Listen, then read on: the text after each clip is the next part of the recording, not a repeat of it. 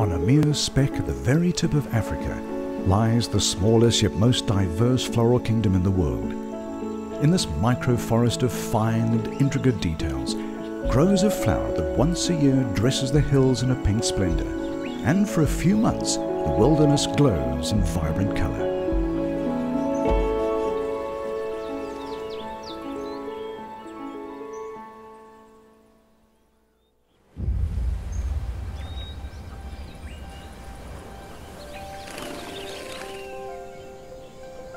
There are over 9,000 flower types in the fynbos kingdom.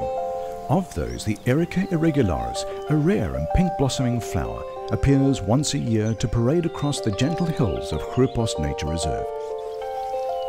This particular Erica flowers between May and August, and nearly the entire world's population of this plant is only found on the soft slopes of Grootbos. There are 2,500 hectares of untouched fynbos and forest on this reserve. Scores of birds and bees punctuate the air in hums and song. In a symbiotic dance, Erica and the bee produce a rare and distinctive honey, sourcing seasonal pollens from this enchanting flower. The Grootbos Foundation uses sustainable practices to harvest this organic honey from the endemic swarms found throughout the reserve.